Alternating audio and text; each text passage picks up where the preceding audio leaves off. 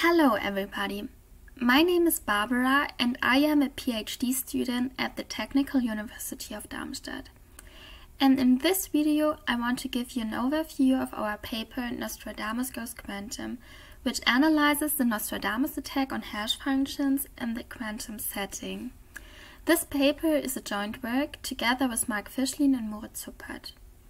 In case you like this video and want to know more about our paper, I would like to invite you to hear my talk at Asiacrypt and, of course, to read our paper.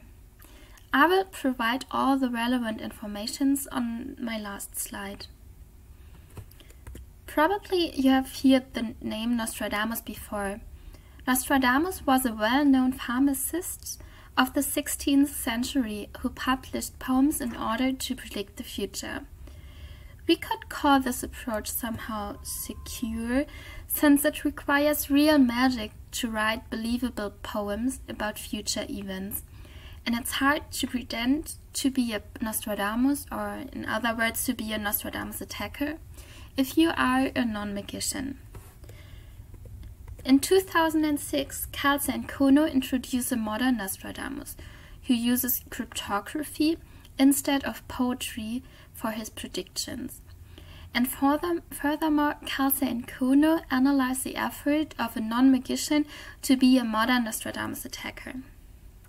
So, this modern Nostradamus wants to prove his prior knowledge about a specific event with the help of a hash function. For example, he wants to predict the numbers of the lottery draw next Saturday. This would happen like this. Before the lottery draw, he commits to a hash value wide target and says, "Hey, I know the lottery numbers, but I cannot tell you which numbers, because then you could cheat the lottery. And we don't want this. But what I can tell you is the hash value of my prediction, which I would send you after the lottery draw. And hey, you don't need to try to guess the lottery numbers based on this hash value by target, because I add a secret signature to my prediction to avoid this." And afterwards, he publishes a document containing the correct prediction, as well as his signature, and having this hash value by target. Of course, this picture of a modern Nostradamus is just something to keep in mind to have an intuition. Nonetheless, this is a desirable security property for a hash function, that this can only happen if someone knows the lottery numbers. Under some assumptions, we can specify the effort of Kalse and Kono's Nostradamus attack, which is a generic attack. This means that the adversary do not exploit any concrete details of the hash function.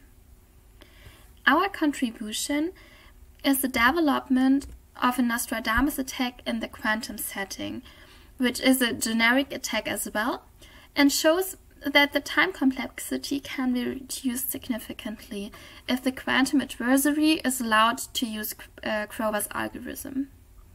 You can see it here.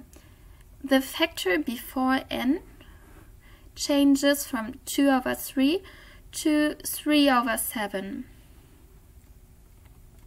Moreover, we give a lower bound for the quantum Nostradamus attack by using a result of Liu and Zandri, which proves that our attack is essentially optimal.